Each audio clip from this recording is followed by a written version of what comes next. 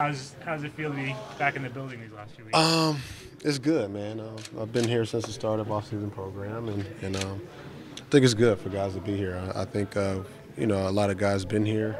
We had mostly perfect attendance, and this is the time now where as a team we gel and just be around each other during this time.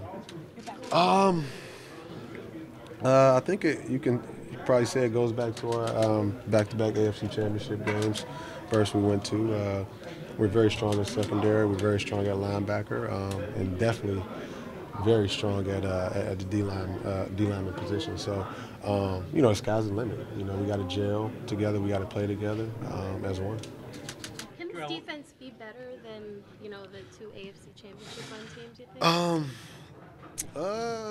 I don't know. We was really good in those two back-to-back AFC championship berths. So I don't know. One year I think both years we ranked top 5. So like I said, the sky's the limit.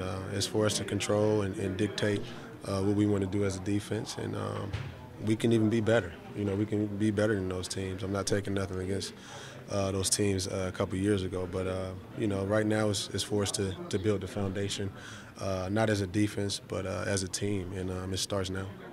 The dominant player at your position before you got hurt the first time you were here. Mm-hmm. A few years later, what kind of player are we going to see now? You know what? I think I'm better than I was before when I played.